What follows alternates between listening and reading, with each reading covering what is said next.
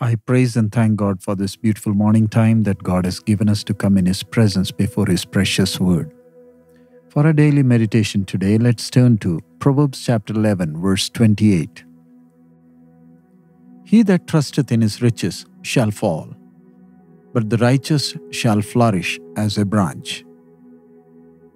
The word of God never loses its power, even after decades. And this warning of the Lord is for all mankind down through the ages. We have seen the rise and fall of many empires that were based on riches and wealth that they had in abundance. Even when the Spirit of the Lord is writing these words through King Solomon, the nation of Israel was among the richest nations, which was adored by the people around. But as they began to trust the riches rather than trusting in the Lord God, the nation began to crumble.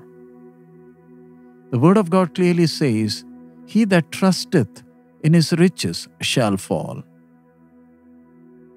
Though man accepts it or not, but it is a fact that none can deny that every person in this world lives his life trusting in one or the other thing.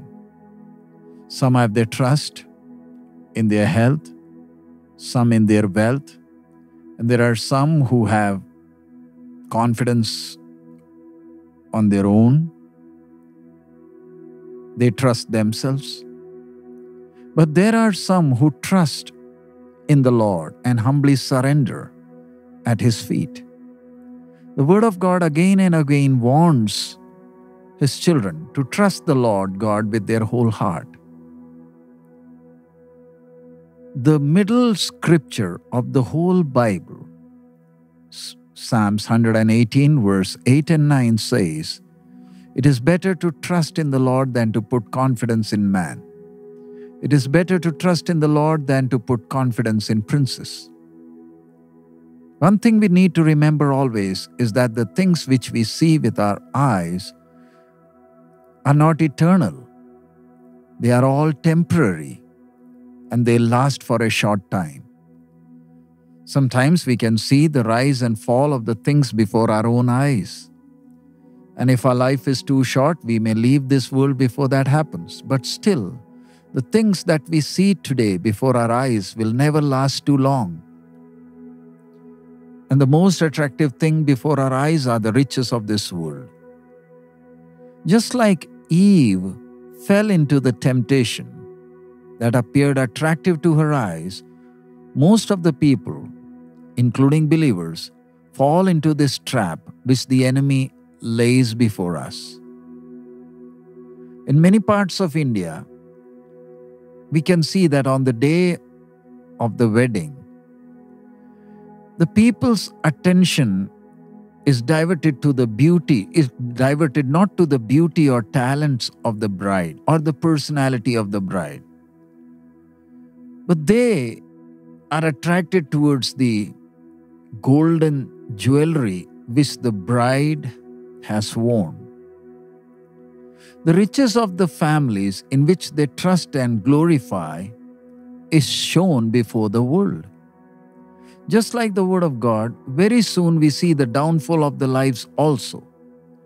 The riches of this world seem precious and valuable in our eyes, and so there arises the tendency to trust these things. But we need to understand that these riches and wealth can never withstand the challenges and problems which we face in our life. It can never meet the need of our body nor the soul. For example, if we are hungry, we need food for that. If we have a pocket full of money but still cannot find food, then it is of no use. We all might remember the days when the Indian currency was demonetized, and people who were hungry walking on the roads for food were not the poor beggars, but the ones who were having pocket full of money which was of no value. It was an eye-opener for many people. Then came COVID. We could see how people were struggling to get a cylinder of oxygen to save their near and dear ones. They were ready to pay any amount, still many could not get the oxygen, which proved much precious than the riches that we see before our eyes. The earthquakes, volcanoes, and the tornadoes all prove that the riches upon which we trust, knowingly or unknowingly, will never help us to stand before the storms of life. Let us trust our Lord God, who is faithful and who does everything for our good. Let us put our trust in the Word of God with our whole heart. It is very easy to trust in the things which are visible before our eyes, but to trust in the Lord God and His Word, it is the Spirit of the Lord who must help us for that.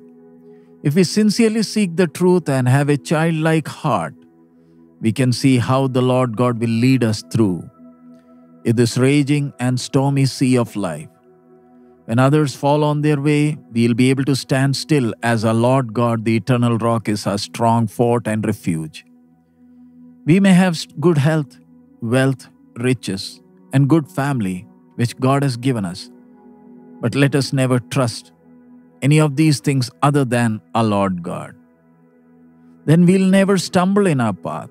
May the Lord God help each one of us to trust our Lord each day and face the raging storms of our life and emerge victorious and reach the other shore with joy.